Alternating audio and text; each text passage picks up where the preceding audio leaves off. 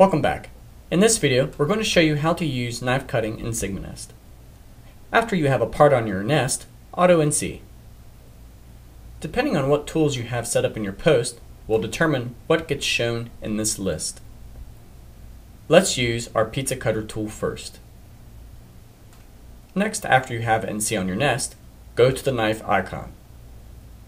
A menu will appear with a few settings. These settings should be set up and pre-configured inside your knife machine post. If not, you may need to enter them in manually. First, let's decide how to cut our nest. We can cut by contours, which will cut all light contours before moving on to the next contour. Cut by part, we'll cut each part out completely before moving on to the next part. By nest, we'll default to the normal NC path SigmaNEST generates.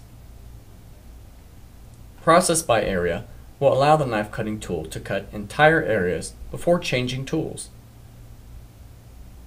Let's go ahead and set up some more parameters for the pizza wheel. Let's go ahead and enter in an overlap for our cutter.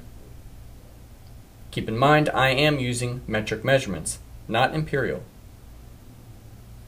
The overlap will allow SigmaNEST to prevent the pizza wheel from cutting into other parts that are nested close by. Let's add 2 cutting passes. Click on the manual checkbox to edit these parameters. When you're finished, click OK and simulate.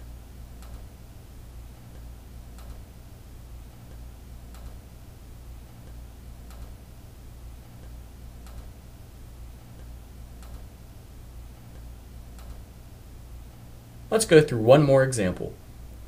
Clear the NC and reapply. But this time, let's use our knife cutback tool. We are going to do a cutback move. Go back to the knife parameters and go to the knife cutback tab. Let's keep all the default settings, but let's apply an overlap. Then click OK. Now simulate.